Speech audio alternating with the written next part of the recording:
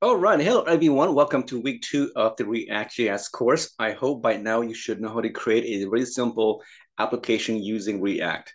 So this week you're going to create two very tiny components, and also I think you're going to start to add Bootstrap to your application. Okay. So before we go any further, I'm going to spend in this video to talk about some of the technical things with about React.js. Okay, the things that you should know, especially the JSX syntax. Okay, so let me go to the website here and we'll talk about a few things here. And also I'm gonna just turn off my camera here.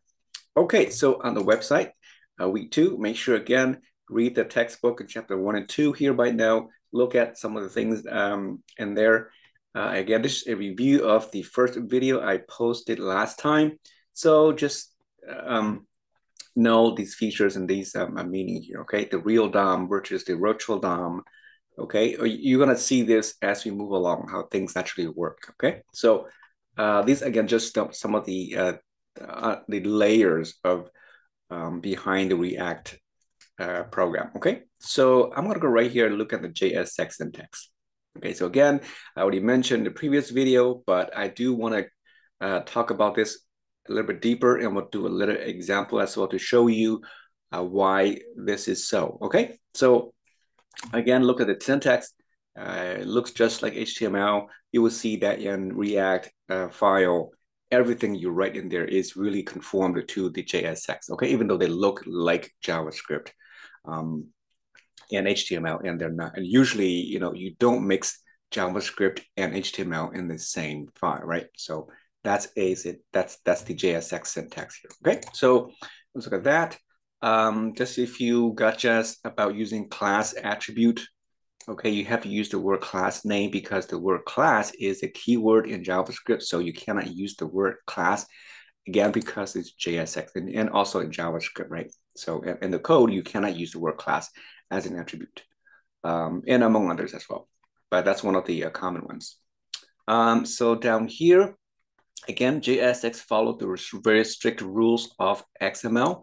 If you are not familiar with XML, it just means that every tag must have a closing tag. Okay, so every tag is always comes with a pair. Okay, so unlike HTML, where you don't have to close some tags, like the BR image, a link, or those tags, you don't need the closing tag, but XML requires it. So JSX follows that strict rules. Just make sure you follow the rule. Again, the structure, make sure you know what they are. Components. Okay, again, you have a root component. There's always going to be a root component. And then you can inject other components to that root component. So everything starts from that root component. Okay, if you kill that root component, everything is destroyed. Okay, so here in the IDE, I'm going to create a project in here. Well, let's create a unit 2 for now, okay? So I'm gonna go into the terminal and we're gonna create an application here. So npx react create react app. I'll call this just demo-app, okay? So we'll let this run. Well, that's being run. I'm gonna go and do something here for you. I want to talk about the different types of importing, exporting modules. Okay, so just really a quick refresher. Now, React uses what's called the ES module system, which is quite common nowadays. I believe Node.js is already kind of use that as a default. But older version of Node.js, I would say probably 16 or older, it uses the common JS module. Okay, so here's what I mean. Okay, let's go ahead and let's do this. I'm going to create two files out here just to test this out. .js, another one here called index.js. Okay, so in the data.js, let's say I'm going to create a variable called pet is equal to dog. Okay, and I'm going to export this. So using the common JS, so this is the common JS module. You usually use the module.exports property and then export the pet out. Okay, so export that out to the index so I can use it. Let me put it over here. Now, to use it, you will use a variable called pet. I'll call same name, whatever I want, doesn't matter. I'm going to use the require, okay? And then coming from the data.js, right? Or just did, I think. Let's see if that takes it. Okay, and then I'm going to go ahead and console log that to the console. And I'm going to go ahead and open another terminal down here. Okay, so the other one is still running. Make sure I'm in the correct directory. Okay, so good. So usually you would just type node and then index.js. It will run. So you see that it says, and there's an error, require is not defined in ES module scope. So I believe Node.js 18 maybe uses the ES module by default. Okay, so in the older version of Node, usually you just type node, it will run. Not only that, it says it has a .js extension. So because of the newer version of Node.js, if you type the node.js file, it will assume that is the default ES module. If you want to use the common JS module, then you have to name it with the CJS. Okay, so in this case, I have to go ahead and rename this. Not delete, just rename. F2, it's a quick way. So CJS is the common JS. Same thing here. Okay, and then I'm go ahead and run again this time. I'll put here CJS. Okay, so you see that it works this way. So the CJS extension is now treated as a common JS. If you leave it out, just put .js, then Node.js will use it as the ES module. Okay, so you can see I export that out as a dot. Now the common module, so the other one is the, this is the common module, right? Using the ES module, this is the ES module. You use the export singular, okay? Export default and then pet. Okay, so export that pet out. Over here, now I'm not going to use this require. Instead, you're going to do like import pet from and then the same data file. Okay, let's call it JS. I think you have to name it with a JS now. So it's like going back between the two. Again, this has nothing to do with React, but I just want to show you why this is so. Okay, so let's put here, yeah, this is sync file. Put here doggy, okay. And then I'm going ahead and run node index.js. Okay, so you see that it works because I'm using the ES module system, which is .js. So React and most frameworks you see use this ES module system, okay? If you're working with Node.js or the Express framework, you'll see that it usually uses the common JS. So that's one thing I want to get out of the way before you may ask why. All right, so now let's go out to our application. Oops, let me go over here. I have too many of them, let's do the other one. Okay, so let's go into our unit 2 and go ahead and go to the terminal and demo app. All right, so that is good. I'm going to go ahead and run it. So npm start will run the application. Hopefully there are no errors, and there shouldn't be any, right? We didn't touch anything there. So here we go, and I'm going to launch it. It's a different screen, but it should be running right here, actually. Okay, so here we go. It's working nicely. And then, okay, so what is running, I'll leave it here. And I'm going to go and talk about a few things. Okay, so this is running. You don't have to restart again. Now let's go into the src folder and the index.js. This is, again, the entry point to your program. All right. So one rule is that all in React, okay, all your import statements must be at the very top of your file. Okay, if you don't do that, it's not going to work. It cannot have any other statements above these other than a comment. So in other words, I can have like, you know, a comment here, right? Whatever it is, that's fine. If I move up here, it's okay, right? But if I have a statement, let's say, you know, let h is equal to 312. Okay, if I do that, may not be okay here. Let's see what happened to the application. I'm wondering. You can see it crashed. Okay, so it says import in a body module reordered to the top. Right. So when you do that, it's not going to work. So you must have all your statements above these import statements. Okay, it's a very strict rule. If I do that, everything is okay again. Okay, that's one thing you need to be careful of. The React object up here is just the root object of your application. If you do not have that statement, again, it's not going to work. Okay, so your entire application will use this import React from the React library. Okay, if your file is to be used in React, it must have that. Even if you don't have, if you even use it like you see down here, we're not even using this React, well, yeah, object other than down here, right? Even if you don't use it, you still need to import it, okay? So that React will know that this entire file is a React file, okay? So that's that. The other one is that you must use, I shouldn't say you must, it's highly recommended that you use the JSX syntax for your application. So everything you see here is usually follow the forms of JSX. So let's do this. Okay. So I'll leave this as is. Okay. I don't want to mess it up. But you'll see that it imports the application from the app file, app.js here.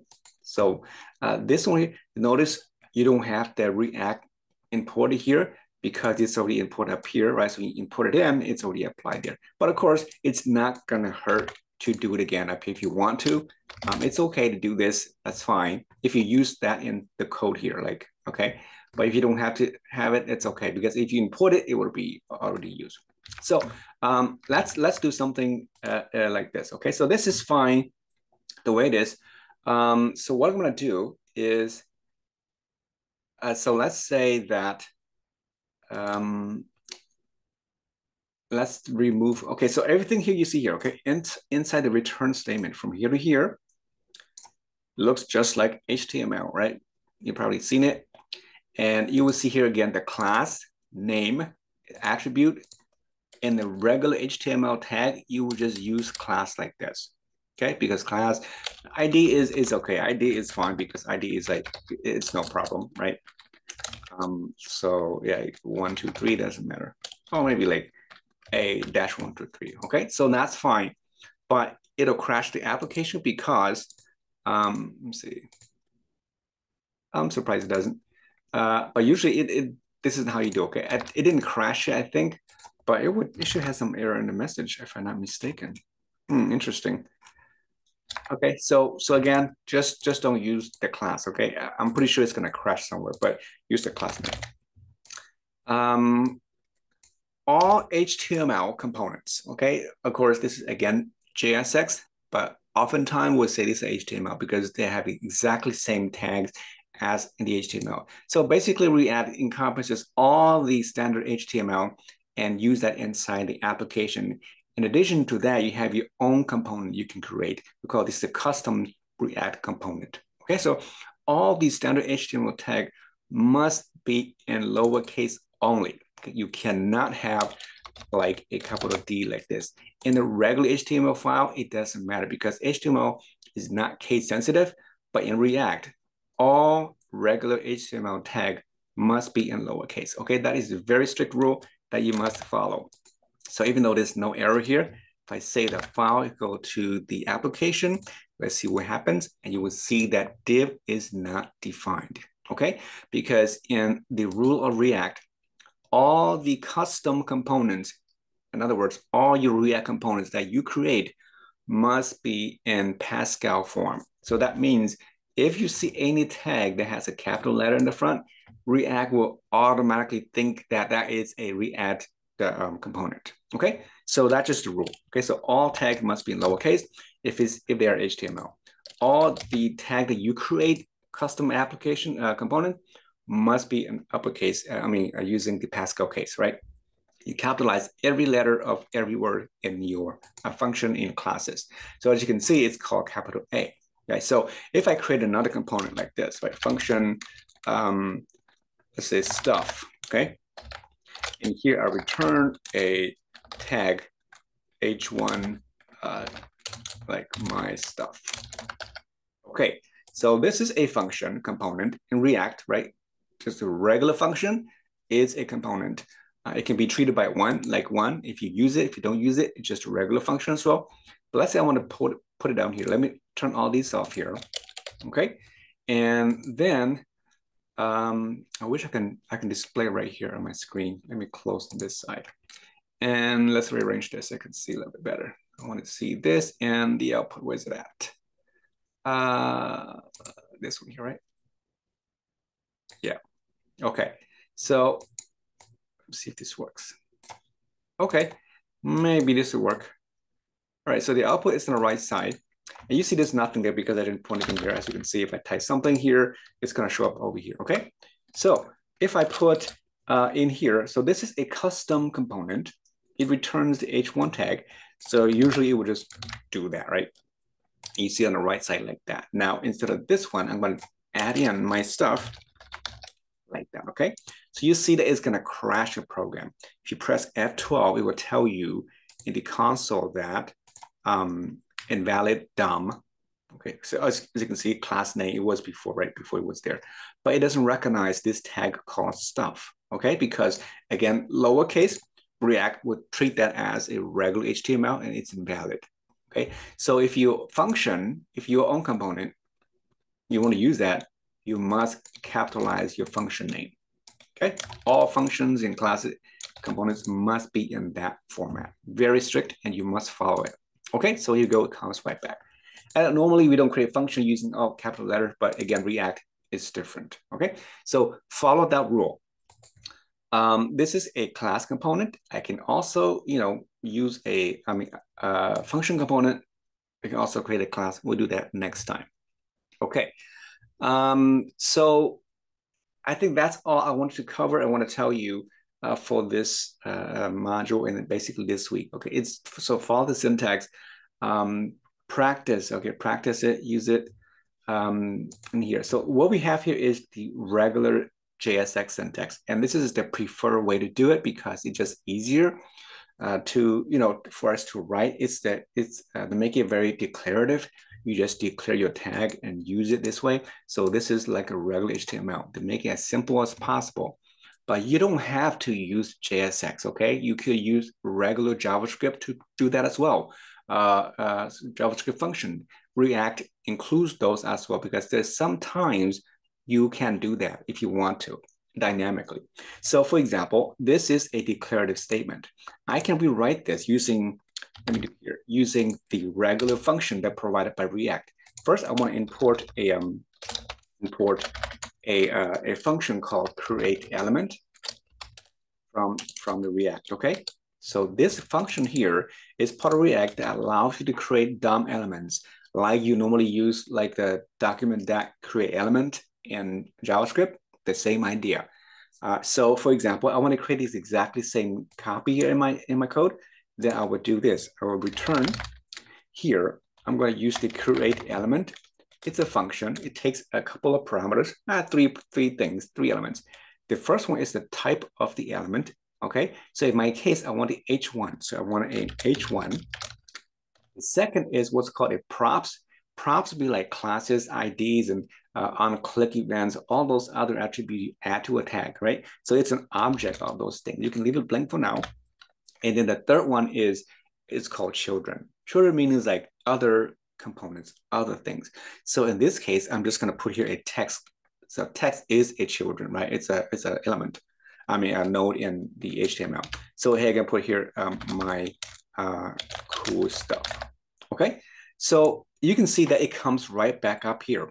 Let me clear this, right? So this is using what's called the just regular JavaScript method approach. This is using JSX. So you can see how they work. If I want to add, if I go into the ID here inside the class, right, app, there is my H1. If you want to add an let's say a class ID, you put that in here, right? You put your ID and then me or something like that, right? And you're going to see that ID has been added to that tag. So this is the properties of that tag. Okay. What if you want to nest another tag, right? So in the other way, I can do this, and maybe I want to put like a span tag like this, right? Span, and then you can do a span here. Right? So let me turn this off again so you can see. Okay. You see that it works just fine, my stuff. And the H1 has H1 and then my span tag. So the declarative approach is nicer and easier to do. Imagine you have to do that in React and using code. Well, you can put that inside here, it's fine, right? I could put that like this. I can put the tag in here, it's fine. If I want to do that, that's fine, because using just regular HTML inside here. Okay, but you see that it's not working the way you want it because it takes another way to actually interpolate that into actual element. But it's not the way you want because it treats like a regular text. So you don't want to do that, right? So it takes some more effort to do that because you have to nest other child elements into that H1 and so forth. And that takes effort. So I mean, you have to create another element and put that in here. What does it mean? If I want to do what I just did here, then I have to, do a little bit more work. Okay, I have to inject another component in there using another create element and then add it in here. And it's not, it's not really that nice. So, okay, so that's why we use JSX whenever you can. Okay, so just result to use JSX, and I'm just going to show you why you use it and why you don't use it sometimes. You don't use it because if you're using the regular way like this, you have the ability to use variables and add stuff. What does that mean, right? So I can make this more dynamic. So instead of saying H1, imagine I do this. I could do I pass into this object, right? It follows in here an object called, I don't know, we call it data, right? So data. And here I want to put like data dot element, right? Like that. So for example, when I pass to the stuff, I'm going to pass in a data is equal to, call it element, and then it has the value of H1. Okay. Let's see. It's not going to work. Element is not defined. I think it's a data dot data. Okay. Let's see. H1. Is it a colon? No, it is H1. Yeah, it's not working now, but this is how you actually do it. You can pass data to the data here, and I'm not sure what is not working. Let me see. I swear it's supposed to.